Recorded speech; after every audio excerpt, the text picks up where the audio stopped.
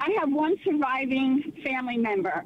To put her on a deed now or do right of survivorship? Absolutely, positively, no, Alice. You want to, if you're the only one living there, you want to keep that deed in your name only. Alice, if you're looking for a tool to avoid probate, we have a great tool for avoiding probate. It's called a ladybird deed. It's a tool to avoid probate. Deed, Alice, the ladybird. Oh, so is that better than having her on the deed? Yes. Alice, you would not want to add any person to your deed while you are alive.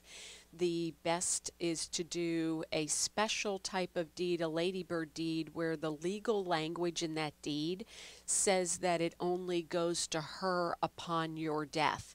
And that is what is best for her and for you, because even for her, what would happen is down the road, if you were to pass away and she goes to sell it, she would now have to pay capital gains because of your basis. So the benefit to you and to her is to do the ladybird deed and not just add her with an ordinary warranty deed. Okay, that's wonderful to know, and I have not heard of the ladybird, so thank you. You are welcome, Alice, and we're happy to, if you contact our office right now at 407-423-5561. Alice, you can talk to attorney Robert Hydock, and he's happy to mail you our free booklet on the ladybird deed. And that will give you more information, and then we can answer other questions.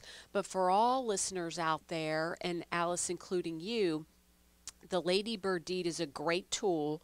This is the way to go to avoid probate, and it's in the best interest for you and the people you want to leave it to.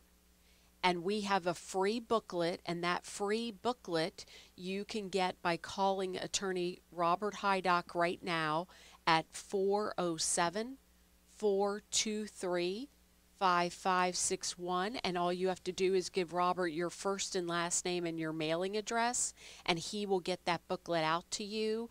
But we love to be able to educate people about this great tool that we have available to help you, our listeners, to avoid probate on your home and make it simple for your loved ones.